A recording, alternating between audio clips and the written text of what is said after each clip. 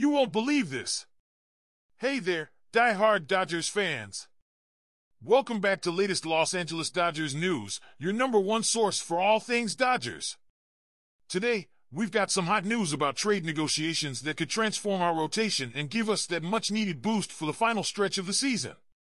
But before we dive in, don't forget to subscribe to the channel, leave a like, and hit the notification bell so you don't miss any updates. As we all know, the Los Angeles Dodgers are always in the mix for big moves when the MLB trade deadline approaches. This month is no different, and the name that keeps coming up is White Sox left-handed pitcher Garrett Crochet.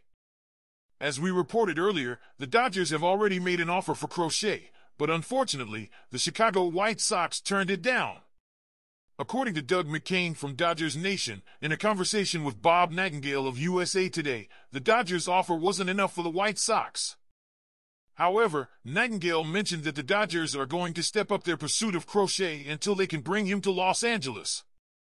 Crochet is making just $800,000 this season and is under team control through 2026, per Spotrac. He's put together some impressive numbers while already setting a new single-season career high for innings pitched, 105.1. He's posted a 6-6 record with a 3.08 ERA, 0.97 WHIP, and 146 strikeouts, which leads the American League. Of course, the idea of adding Crochet to our rotation is exciting, especially since we urgently need a quality left-handed arm. But it also comes with some risks. Crochet has already pitched 15 more innings than his career record, so he would have a limited role in the bullpen if he signs with the Dodgers. Is it worth it? This raises concerns about his ability to stay healthy and whether this level of performance is sustainable. However, there's no denying his talent and what he's already achieved at 25 years old. Now, I ask you, Dodgers fans, would Garrett Crochet be the ideal player to strengthen our rotation? Is it worth the risk for a talent like him?